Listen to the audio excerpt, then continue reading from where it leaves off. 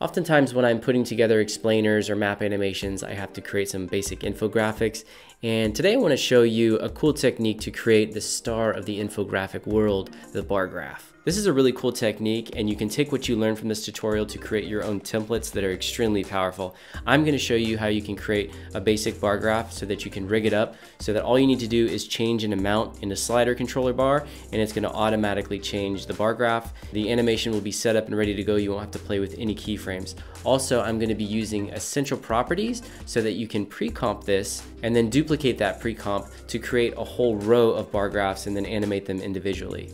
I'm going to make this After Effects template that I put together as well as a MoGRT file that I've created available over on my Patreon page. So link in the description if you want to go check that out. Speaking of Patreon, I want to give a shout out to my tier 3 patrons, Simon over at the Track Record on YouTube. Also a big thank you to Joseph Culligan, Samir Mahdi, and Tyson, the Keymaster. Today's video is sponsored by RIZE. This is a desktop app that is an intelligent time tracker, and it's really going to help you be more efficient with your time and build better, healthier work habits. This is super useful for me personally. I work from home 100% of the time. I have to take my kid to school in the morning, and then I have to pick him up in the afternoon. So I have a set period of time that I really have to make sure that I focus on my work. And that can be hard when you are your own boss. RIZE automatically tracks and categorizes your work activity in real time. And then by the end of the day, you can look at the data and see where all your time went. You can quickly and easily modify the categories. You can make sure that it doesn't track specific tasks. So if you don't want it to track when you're checking your email or looking at the news, you can have it leave out those activities. Use promo code BooneLovesVideo and follow the link in the video description to be the first 1,000 people to get 25% off your first 3 months with RIZE and maximize your productivity today. RIZE additionally provides a 14-day free trial so that you can test out the product before buying. Stop wasting your time, go check it out. I'm going to try to make this as easy as possible to follow. There are a lot of steps, but I'm going to try to break it down step by step. So here we go. I have my After Effects project open, and I have this screenshot of the RIZE app because I'm going to, try to match the look of these bar graphs here because they're super sexy, and I want to match the colors and just the whole look here. So I'm going to create a new comp.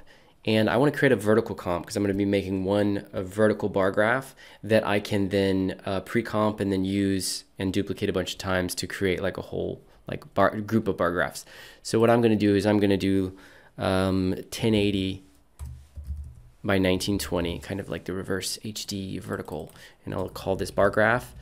To be able to place things precisely, I'm going to use rulers and guides. So I'm going to view guides, view rulers. And now I can just grab and drag a ruler down, but if I right click, I can actually edit the pixel position. And if I want to place this in the middle of the comp, we remember that the height of the comp is 1920, so we just take half of that, which is 960. That's going to place that guide right in the middle. And the same thing for this one, I can do 540, which is half of 1080, the width of our comp. I'm going to place 2 more. I'm going to put one at 0 pixels, which is the top of the comp, and then one at 1920, which is the very bottom of the comp. And now I'm going to go to the view menu, make sure that it's set to snap to guides, and also I'm going to lock the guides so that I don't accidentally move them. Now I'm going to grab my pen tool so I can draw my path, and I just want the path to be a stroke element. So I'm going to turn off the fill. You do that by clicking on the actual word fill, don't click on the color palette. And the stroke is fine right now. I'll style it a little bit later. Now I'm just going to draw a quick path consisting of 2 points here.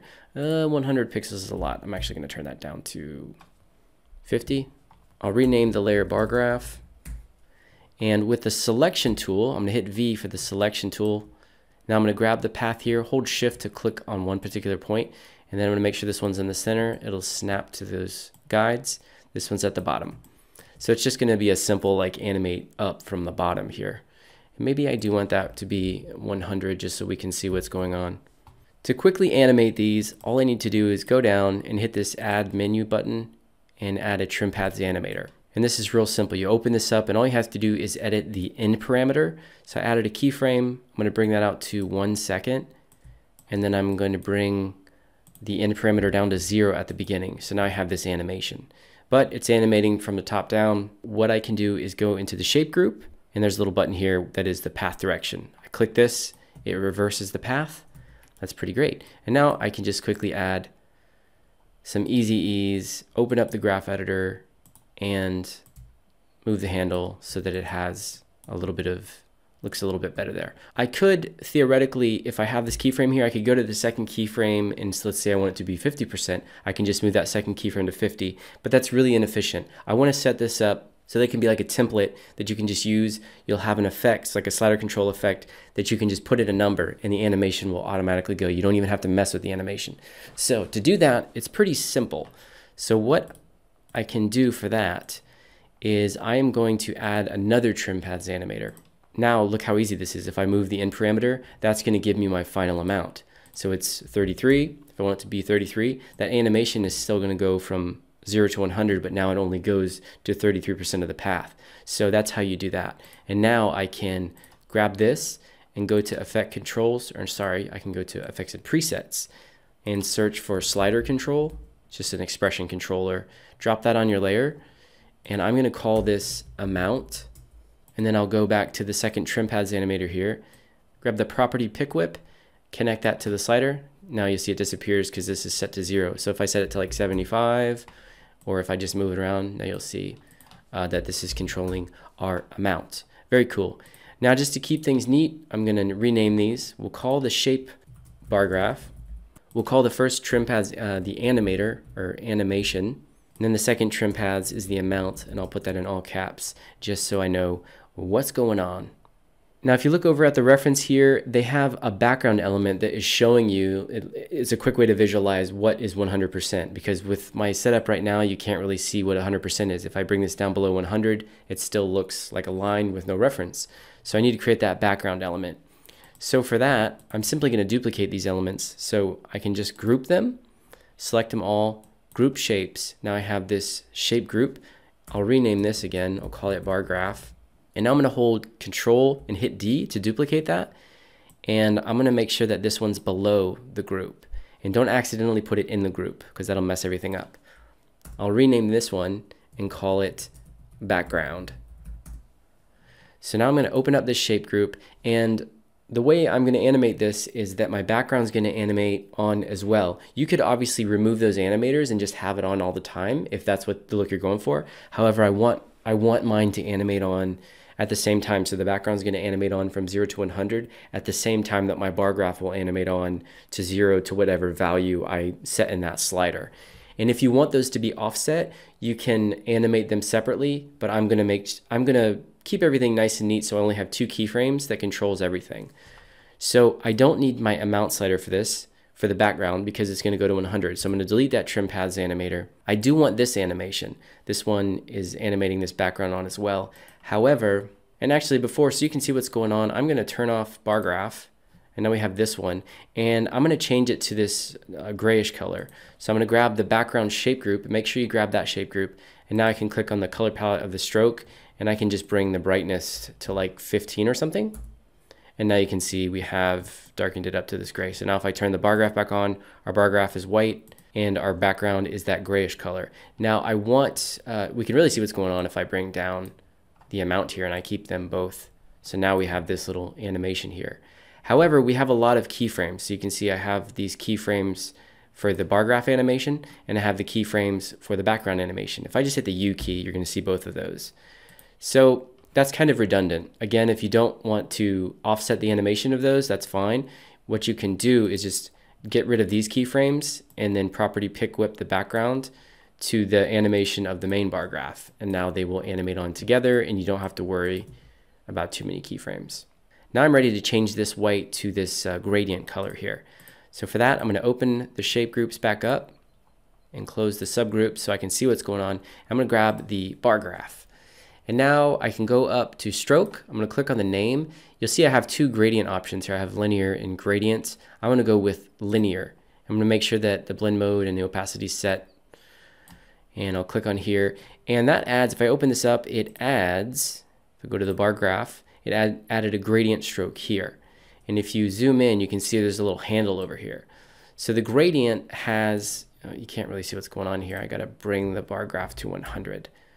So the gradient has a start point and an end point. If you open up gradient stroke, you'll see those parameters here, and they have coordinates. They have a Y and an X for both. If I click on the actual element, you can see those and I can manually move them. However, they don't snap. So what I want to do is I want to move those manually to where I want them. So we're going to have the endpoint. Let's maybe bring the start point down here. And I want the start point to be at the very bottom right here. And you can see that with the coordinates, what I'm going to want to do is I want the x-axis to be 0. And I want this, if you can tell, it's close to half the size of the comp. And that's, again, because it's starting here. The coordinates here are set to 0 in the middle, like where the anchor point is. So all I need to do to perfectly place this is take half the pixel number of the comp, which is in fact 960. And now for the endpoint, I want that also to be 0 on the x-axis because this is all going straight up. And then for this, it's going to be 0 because it's starting 0, 0. So now I have this perfect gradient here, starting here, going up to here. I want to change the colors of this. So I'll click, there's colors here. I'll click on Edit Gradient. And right down here is color. You have the color stop here and color stop here. So I'm going to click on this one, grab the color picker, and now I'm going to mouse over. You can see this is for the top. So I want this to be this pink color over here. So I'll grab the pink color, not perfect, but now I'm going to select this one over here, grab the color picker, and I'll go with this deep purple. And now check it out. I'm going to change the amount here. Let's set this to 75.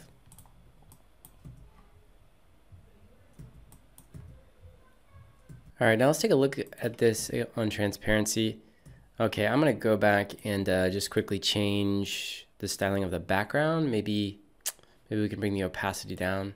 So go to transform and bring the opacity down to maybe 75. Now, I obviously want to duplicate this and use it a bunch of times in a pre-comp, and the best way to go about that is to use essential properties.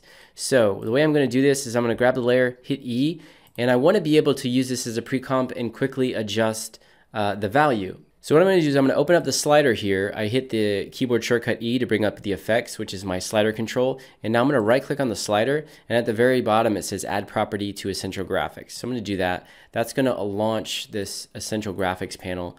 And if you've ever created Mogurt templates for Adobe Premiere Pro, that's what this is all about. In fact, maybe I'll create a Mogurt here, see if that works. So I'm just going to call this branding. Let's call it Boone's bar graph.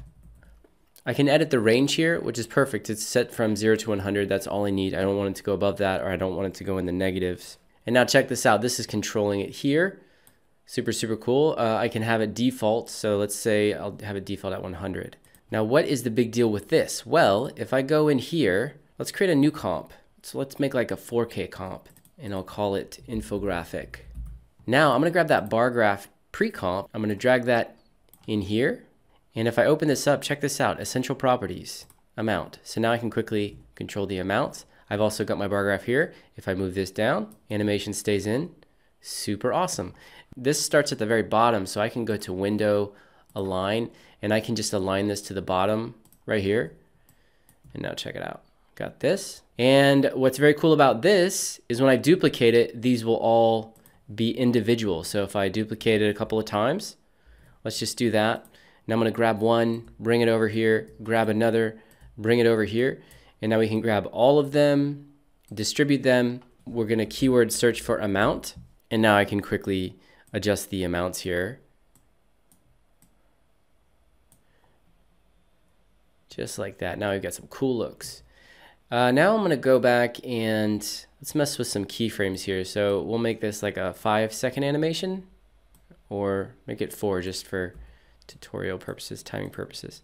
I'm going to grab the keyframes here, copy, paste, right click, keyframe assistant, time reverse. And now that's going to give us an animation out. So it'll go and then I'll animate back out, animate on. I also want to go and I want to make this a, I'm going to zoom in here so I can see. I'm going to type in cap, and you can see the line caps here of both the bar graph and the background. I want to change this to round. There we go. Now we've got a classic.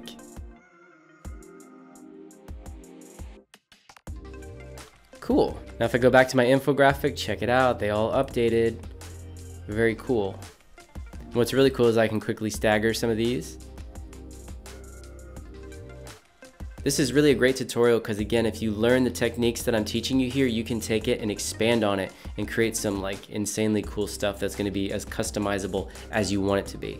All right, so there you go. Really cool technique for creating bar graphs in Adobe After Effects. Again, you can take this idea and run with it and create some really, really cool stuff. I'd love to see what you create. If you want to share something with me, just link that down in the comments section. If you have any questions, throw those down there as well. And again, if you want to follow along with the journey and join in on the After Effects fun, I have a Patreon page. Go check that out, link in the video description. Don't forget to follow that link to check out RIZE, the time tracker app. And if you're interested, use promo code BooneLovesVideo. And I'll see you in the next one.